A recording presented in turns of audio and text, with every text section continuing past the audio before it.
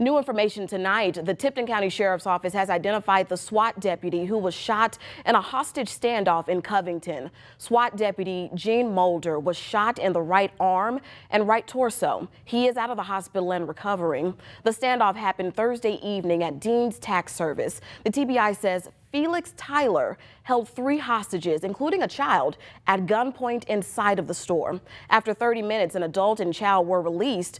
The standoff ended Friday morning with 1 victim still inside when a SWAT sniper shot and killed the gunman.